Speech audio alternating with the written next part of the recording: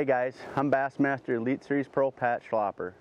Weather's starting to cool down. It's the perfect time to talk about the Striker Denali Insulated Rain Suit.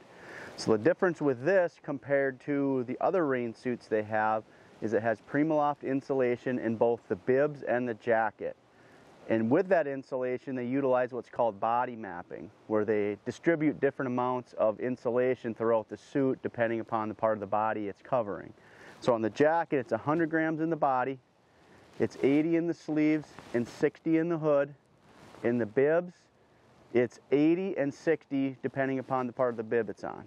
So it's still 100% waterproof, breathable, just like the other rain suits, but the nice thing is that insulation is perfect for the spring or fall fishing that you guys are going to do.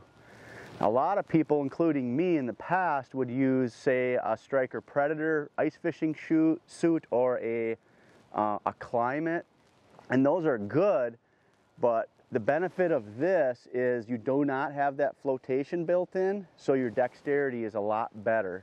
It's just a lot easier to move around, to make casts, unhook fish, move around the boat. It's just not near as rigid without that flotation built in. On the jacket, there is a neoprene internal cuff with Velcro closures. There's a 3-point adjustable hood.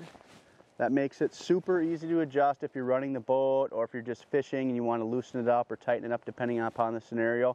And then a huge factor with these bibs, especially being that they're insulated, is they zip all the way up to your hip. So it makes it very easy to get them on and off if you're wearing your big boots.